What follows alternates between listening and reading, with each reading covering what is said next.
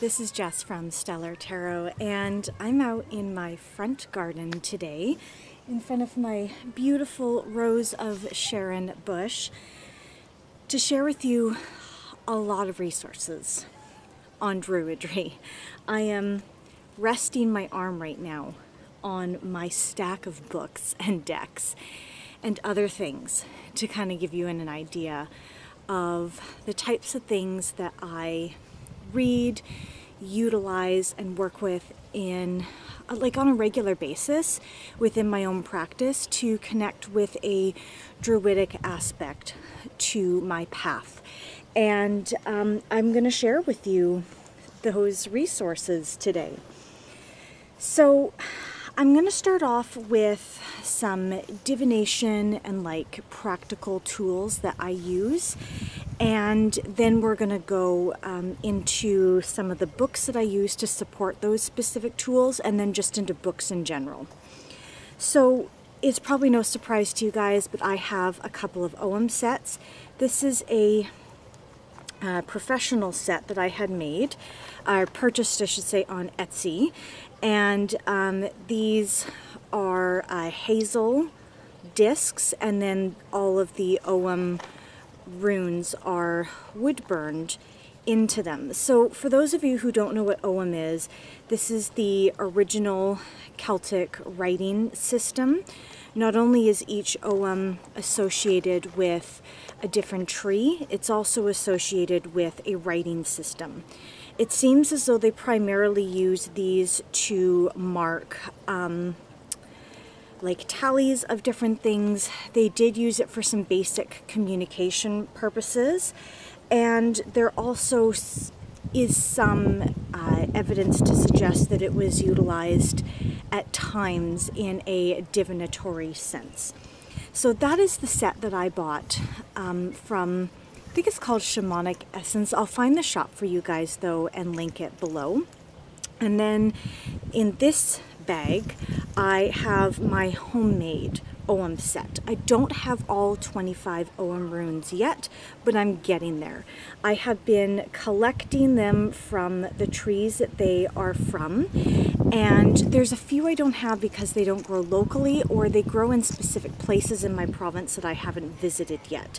So it's not entirely complete, but I'm close. I think I only don't have 3, 4 at the most. It might even be less than that.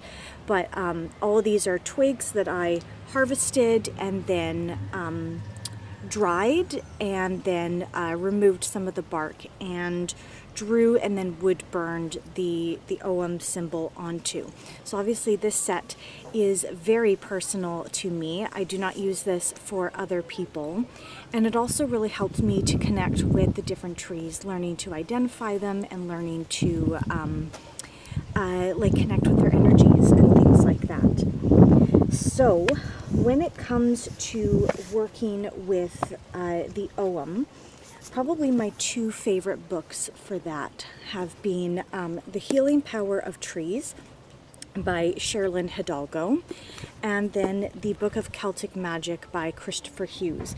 Now he stays primarily within the Welsh pantheon and heritage and all that stuff, but he does touch on Ogham in this book as well, and I have found it to be quite helpful. Most of the time when I want to go back and look over Ogham stuff, I do tend to go more towards the healing power of trees. However, this book is really great at also talking about different magical amulets and talismans that may have been used by the Celts, and that we can use today in modern neo-paganism and neo-druidry. So that's what I primarily use for the Ogham, but I have one last way that I really love to connect with the Ogham, as well as with energies of trees and the energy of the pagan god Cernunnos, or the Green Man, and that is the Spirit of Nature Oracle. This is a newer version. I think they called it the Green Man Oracle, way back in the 90s, and then it went out of print, and then this is the reintroduced version of the deck. So I really like this. It's a nice sturdy box. It pulls out on the side, and the book is really thick as well. I don't always agree with everything that that book has written about Ogham stuff, but I do really enjoy it. It's one of those things where as I connect more with the Ogham, I build more and more of my own personal associations with them, and sometimes other people's takes on the trees and the energy don't always match mine. Okay. Another way that I like to connect with Celtic and Druidic energy are decks. And these are kind of like my 3 favorites right here. So I did have the Druid Plant Oracle at one point. I wouldn't mind getting it back in my collection again at some point, but for now I'm satisfied with the Druid Animal Oracle. This is the one that comes with the larger size book, and it has a lot more information on each of the animals, including where they come from in mythology and what they're associated with, and there's often some Ogham incorporated into these specific cards as well, which is always really great when you kind of get that overlap between 2 systems. It does come with 3 blank cards so that you can put your own animals into it. I did that for myself last time with the previous copy of this deck that I owned, but I'm not doing it with this one. I'm happy with the animals that are provided in the deck, and I don't feel the need to add any other ones. I just don't think that will be enough of an overlap of the different animals to I think there will be too much overlap between some of the other animals and things like that. These 2 decks, so this one here is my Wildwood Tarot, and this one I associate far more with Druidry than I do this one, the Druidcraft Tarot. This one is specifically supposed to be a mix between Druidry and witchcraft, so it's not meant to completely cover all of Druidry, and it's not meant to be taken as the truest form of expression of that in like a divination form. I do like it, but when it comes to Druidic decks, for me, the Wildwood trumps them all. I've trimmed mine. I keep mine always with a citrine and a green calcite, and I just think that this deck is far more, just far more Druidic in its depictions. I really do. There's green man figures in here, there's animal figures for the court cards, which I know not everybody loves. There's a lot of like very Celtic depictions of a lot of the cards, and it's something that I really love this deck. It's one of my soul decks, one of them. But yeah, this is, I think, a very good deck for working with if you want to get more into Druidry and you want to bring it into your divinations as well. So now we're going to talk books, and we're going to talk a little bit first about informative books that I think are good to have when you are working with Druidry, and that is knowledge of history and culture. Druidry is a very specific type of practice from a very specific locale and place, and when you try to apply outside knowledge and associations to Druidry, you end up with a very inauthentic sounding practice. It's absolutely fine if you want to incorporate elements of Druidry into your practice, but if you are specifically trying to really understand it and get in touch with that energy and incorporate that into your craft, you need a knowledge of history. You really do. So I have several books here. These 2 are, I'm sorry, I'm just trying to get okay. I'm not sure Yeah, these two might actually be the same. The Druids by Peter Berresford Ellis, and then A Brief History of the Druids by Peter Berresford Ellis. They have some of the same praise on the back for them. I'd have to take a look inside to be 100% sure, but I believe they're the same book. So anyways, Peter Berresford Ellis is an author I've talked about on my channel before when I read this one, which I also recommend because he is a leading authority on Celtic history and all that kind of stuff. And he's one of the few historians that I've heard actually sort of like scrutinizes Roman opinions and retellings and descriptions of Celtic culture, because he definitely understands that these people really saw the Celts through a lens that described them as savages and as being less than their own culture, simply because they didn't incorporate some of the same technologies that the Romans did.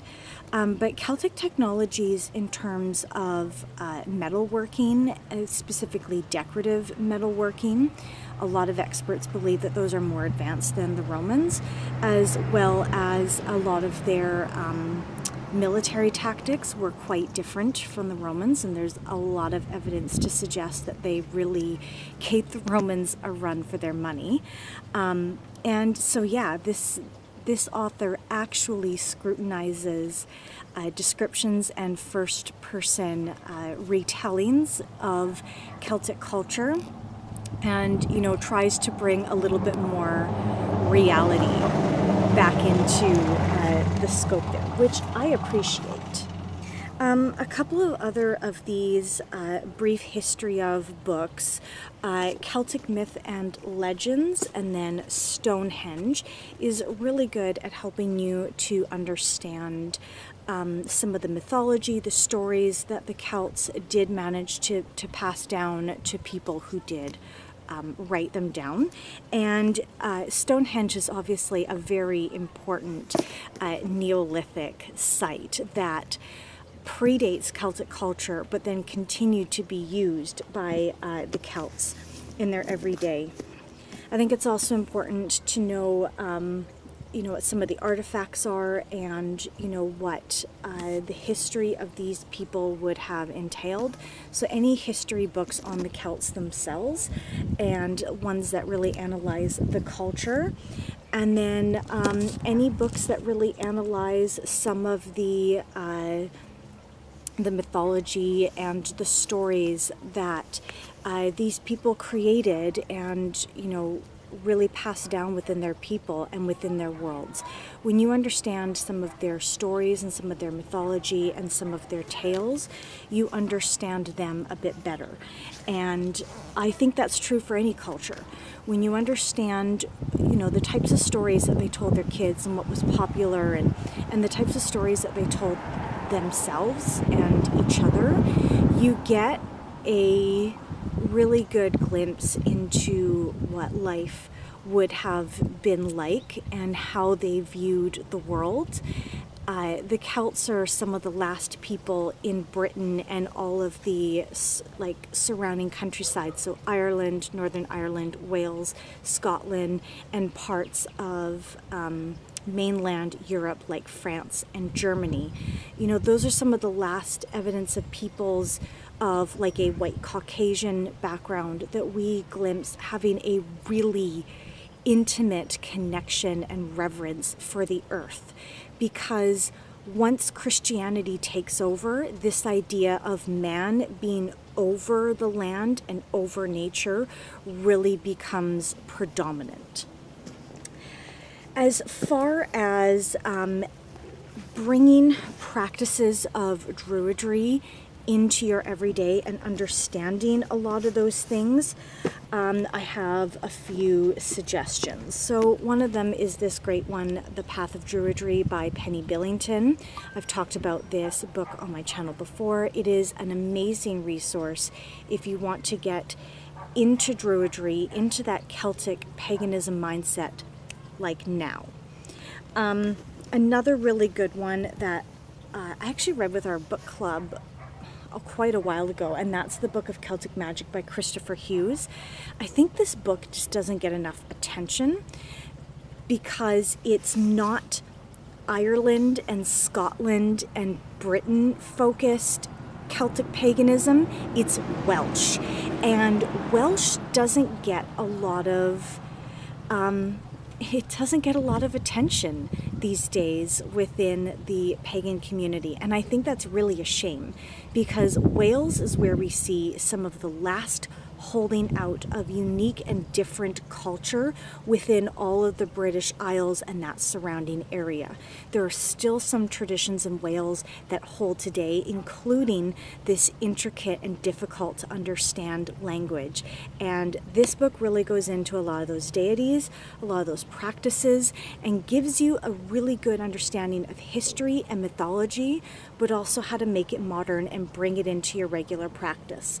It also specifically focuses on the teachings of the Awen, which is a major part of Druidry that sometimes gets like pushed off to the side as being something that you can learn about later. But when it comes to Druidry, Awen is like a huge portion of it. It is the magic, it is the practice, it is the viewpoint, it is the basis for everything, and you need to have a good understanding of it to really make a lot of progress in your practice. Then we have a couple of other random books here. A Druid's Herbal for the Sacred Earth Year. This is really good if you want to incorporate herbs and plants into your Druidry, like actual magical or Awenic practice. So if you are trying to figure out what type of incense you want to make for a ritual, if you're trying to figure out what types of plant energies to work with at specific Sabbats around the years, stuff like that, this book is going to have you pretty well covered. I really enjoy this. There is a, there's a lot of ways to incorporate the herbs into your everyday practice, but it also goes specifically Sabbat by Sabbat, so that you have a really good idea of what would have been worked with in different parts of the Celtic and the Druidic areas, because obviously the plant life, the flora, the fauna is not exactly the same all over the place. Different parts of Britain get different weather, same with Scotland, same with Wales, same with Ireland and the Isle of Man. There are similar threads and some generic things that you can kind of say between all of them, but the types of plants that grew within all the different regions certainly did vary, just as it does for us here.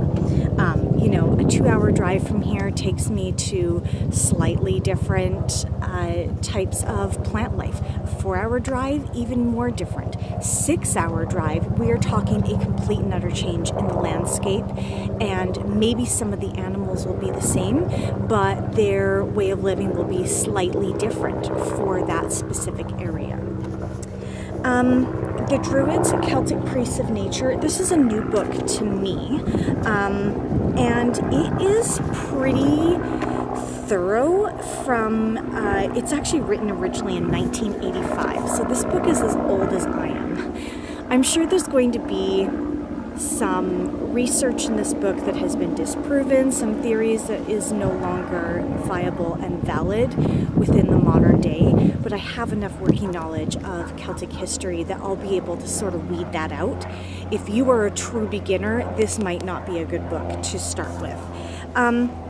However, it does really give a rundown on all of the basics of Druidry, from the deities that they worked with, where Druidry originated from, their place in society, where their name comes from, what it means, different plant rituals, how they worked with the elements, different rituals that they would perform, like sacrifices, bardic practices, which were huge, and then shamanism. So that is just one thing I'm going to touch on really quickly. Modern Druids now are tending to kind of veer away from the word shaman and they are using another term instead, which is less culturally appropriative, and that is seership. So shaman comes from a very specific name that people had within a certain culture. I can't remember off the top of my head what it is right now. And it basically describes somebody who works as like the village healer, but also knows the history, understands the plants and the medicine in the world around them, is able to move into alternate states of consciousness, which is sometimes thought of as the shamanic state of consciousness, to move to upper, middle, and lower worlds to help with different energetic healing, as well as administering physical herbal healing as well, and things that we would now consider like basic doctoral and medical practices, like stitching and cleaning out wounds, setting broken bones, minor surgeries, things like that. Shamans were the one-stop shop for the village, for the community, and their learning took place over decades. They usually started young, apprenticing to somebody who had already been doing it for a long time, and then learning stuff from that person over the course of years and years and years. So this is essentially the role of a druid, and when we are talking specifically about their magical practices, the rituals that they would perform, how they would connect their communities to the energies of the divine and of the sacred in their own realms, that type of practice, when they move to alternate states of consciousness, when they're performing priest and priestess type roles, that is the aspect of Druidry that we now call seership. And for me, it's a term I'm going to be using more when I refer to any type of Druidic type role or shamanic type role that is not specifically from the culture that came up with the word shaman. So that's just what I'm personally going to do, and what a lot of the Druidry community is moving towards. The last book that I want to recommend to you guys is The Mist-Filled Path, Celtic Wisdom for Exiles, Wanderers, and Seekers.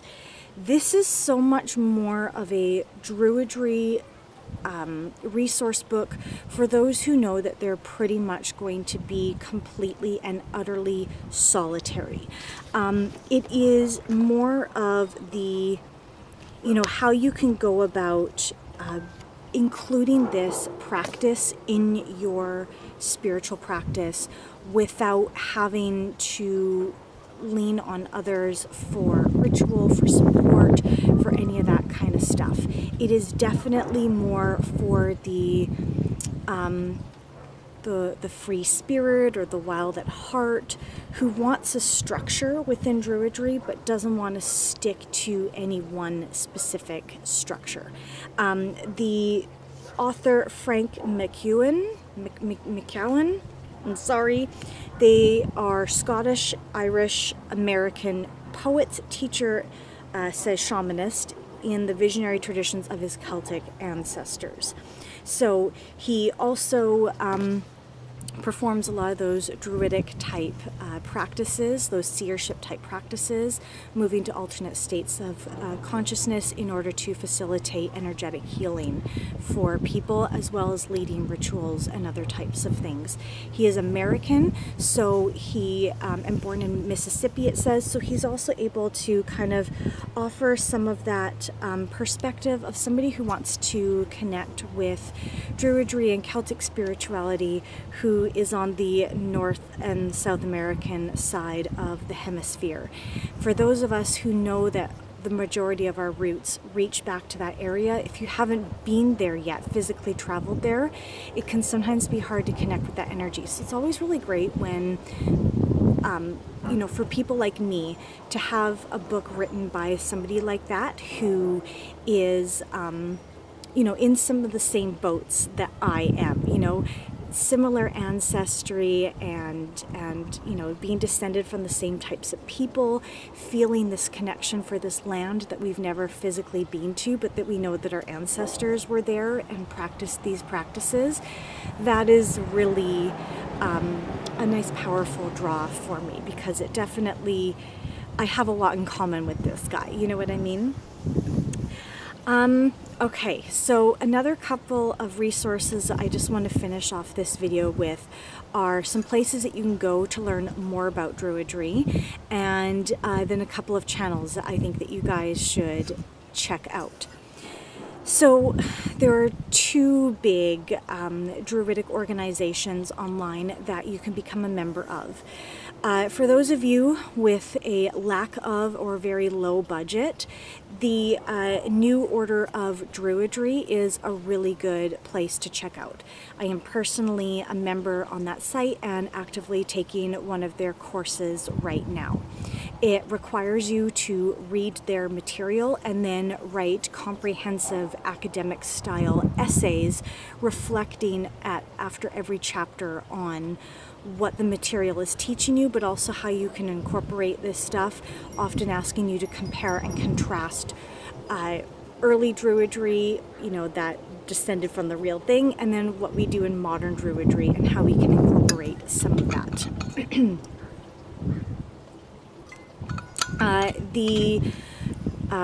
Druidry.org, the Order of Ovates, Bards, and Druids, a lot of whom the members these books have been written by, is also an extremely good, comprehensive group to belong to, and one that I am aspiring to belong to myself. Unfortunately, with the global climate right now and the pandemic, this is not a good time for monetary exchange rates, particularly if you're in a country like Canada, who always kind of struggles to keep up with countries like the States and countries in Europe. So right now I'm holding off on hitting purchase on my membership there, but it is something that I intend to join at some point. One of the most prolific writers on all things Druidry is Philip carr-gomm. He and his wife Stephanie have written so many books and articles and been co-authors and co-creators of decks like the Druidcraft Tarot, the Druid Plant and Animal Oracles, and some of their other friends like John Matthews have also been, you know, written or co-written or helped with or written introductions to a lot of these and other books, and a lot of decks as well. So it is a really good, he is a really good author to check out on anything really within the Druidic and pagan community. If he's written it, you can pretty much guarantee that he has done extensive research, and any rituals or things that are suggested are things that he probably will have tried himself or written himself and structured because he knows that they work. He's a very active member in our community, and he is somebody to really, like, somebody that I really look up to and really admire. He has his own YouTube channel, which I will link below, and my favorites are the Tea with a Druid videos that he does, because he live streams them. So even if you can't join him live, you get to watch them on the playback, and they're always informative and yet very casual. You really do feel like you are sitting in his living room having a cup of tea with him, which is something that I know a lot of you guys say that you love about my videos, that they're really you know, like down to earth and warm, welcoming types of homes, and you definitely get that feeling with Philip carr-gomm's channel. So I highly recommend anything he's done to you, anything, but especially his books and his YouTube channel. The last resource I want to recommend for you is a YouTuber who hasn't created anything in a while, but she's still active on Instagram, and she's done a lot of really good comprehensive book reviews of some of the books that we've talked about here today, and that is Danny from Esoteric Moment. I absolutely adore her channel. I love her Instagram feed. I love all the stuff that she's really put out because she is very much into bringing Druidry into so many aspects of her life. I know she's also a permaculture nut, a gardener. She lives on a farm, and she's also the leader of one of her own local groves, which I think is just wonderful. And there's something about the way that she addresses all of us as saplings at the beginning of every video that just makes me feel all warm and fuzzy inside. And again, she's someone I feel like I could just like hang out with them in their living room one day and have a cup of tea, and then maybe go hang out in her grove and do a little Druidry with together and just feel really, really good about it. I am going to leave this video here because it is already a half an hour long, and I'm sure that's long enough that some of you guys are already itching to go check out some of these links I've given you, some of these book suggestions, deck suggestions, etc. If you are on the Druidry path yourself and would like to connect more with me, of course you can always follow me on my different social media handles. I'm most active on Instagram and here on YouTube, but I also have a Facebook page and a Facebook book club group that you can come and join for free as long as you answer the questions that are asked at the beginning of the group entry process.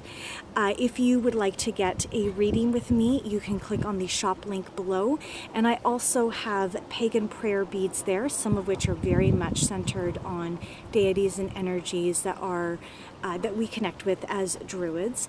And I also offer tarot learning resources there, including workbooks and all sorts of good stuff. So I hope that you will check out my Etsy shop below. And until next time, guys, take care of yourselves, wear a mask, and as I always like to say, be wise, be brave, and be magical. Bye.